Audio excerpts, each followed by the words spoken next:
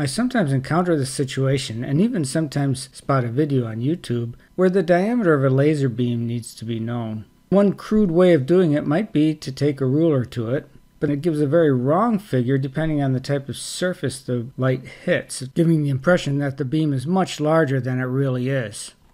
One of the most ineffective ways to measure the diameter of a laser beam is with a ruler.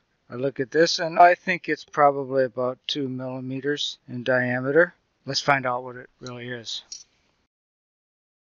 I'll describe a measurement where a razor blade is used to measure the diameter of a laser beam. Here I have a razor blade and its gray holder blocking the beam from reaching a photodetector. I'll graph the output of a photocell as this razor blade is dragged across the beam. Flux is a radiometric term for power. It's literally the watts detected.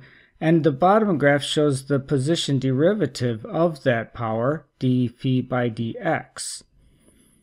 And the power continuously increases, but you know what that is the integral of the actual power throughout the beam. The power distribution in a beam is Gaussian, and so this top graph is the integral by x of a Gaussian. Gaussian is a full width at half maximum of W, which is related to the standard deviation of the Gaussian. When you're talking about something like the width of a laser beam, you might want to use full width at half maximum. Or, as is commonly done, the e to the minus 2 width of the beam, which is the width of the beam when the amplitude has gone to 13.5% of its peak amplitude. And in a Gaussian, that happens at 4 sigma, 4 times the standard deviation. Now, as I was making this video, I suddenly had this objection to the technique.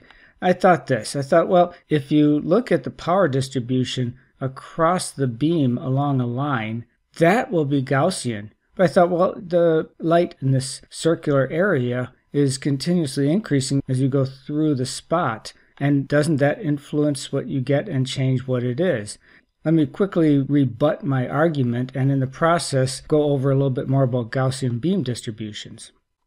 The irradiance given by E is not electric field. I'm using radiometric terminology here. The irradiance is described by a Gaussian where you have the exponential of x and y squared.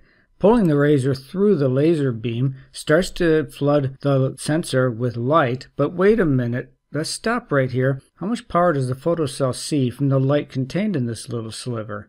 You find that by integrating the irradiance flux, which is the radiometric term for power, or watts, the integral of irradiance over the area, so integrate it over that yellow sliver. The x integral simplifies down to just the Gaussian in x times delta x, because delta x is very small, so there's not much change in x, so you can just take away the integral. But in the y direction, there's a significant variation in the value of the Gaussian function, so you have to maintain the integral in y.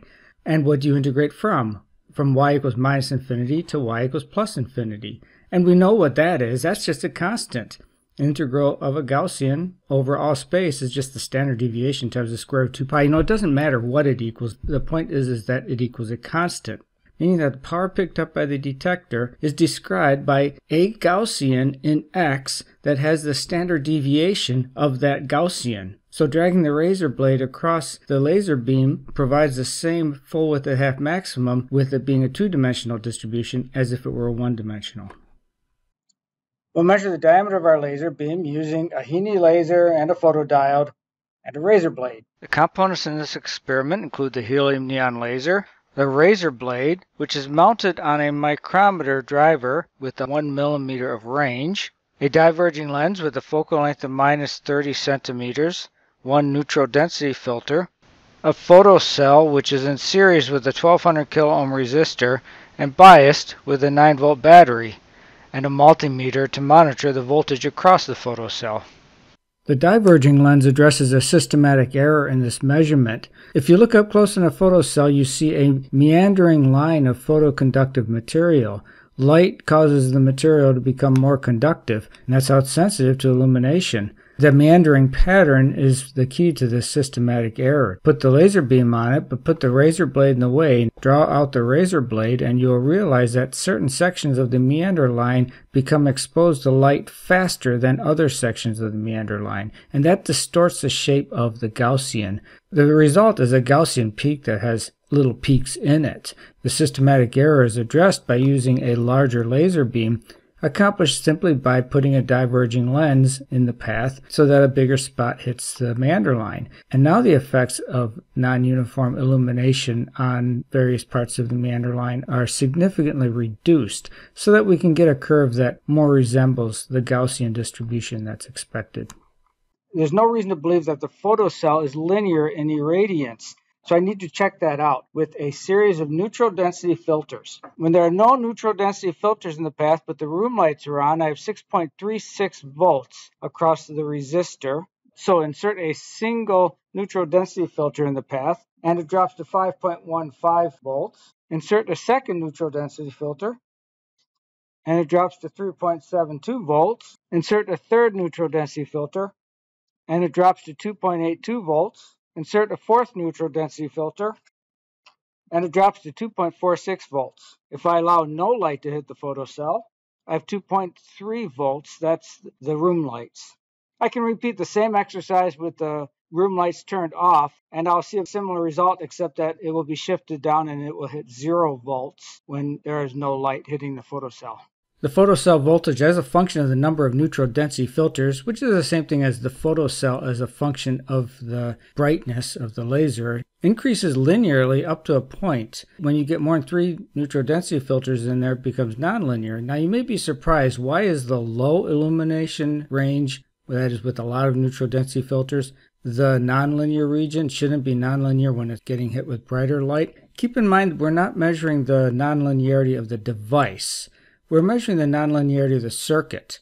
The photocell with a 1200 ohm resistor and a 9 volt battery. As the photocell becomes more resistive, which it does with less light, it gobbles up more of that 9 volts, but 9 volts is the limit. As the 9 volts is approached, linearity is lost. This is the linearity of the circuit. So it's not necessary to attenuate the laser beam with a neutral density filter. However, I am going to use one to reduce the intensity enough that I'm comfortable there are no heating effects going on in the meander line of the photocell.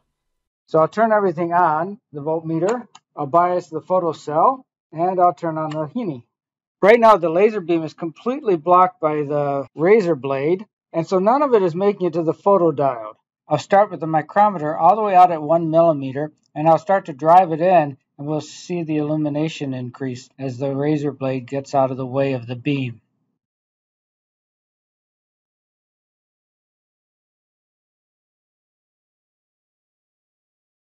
And that's about as bright as it's going to get.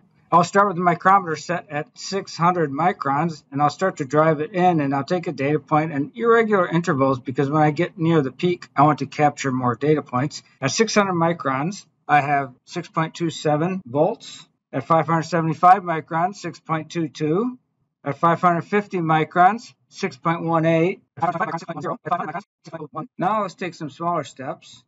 At 490 microns, 5.95. 480, 5.89. 410, 5.33. 340, 4.75. 200, 4.11. 50, 3.83. I'll stop with that. Bring this into origin. I brought in the data I just took, the position of the micrometer and the voltage across the photocell, and take the derivative, delta photocell voltage by delta x, and make a column for a derivative, and let's plot that versus position. We're going to fit this to a Gaussian using the nonlinear curve fitting tool in origin. Peak functions, Gaussian, and we'll fit to it. And that's the Gaussian fit to the derivative of the photocell voltage with knife edge position. The full width at half max of the Gaussian is 213.8 microns with a fairly big uncertainty of 15 microns on that.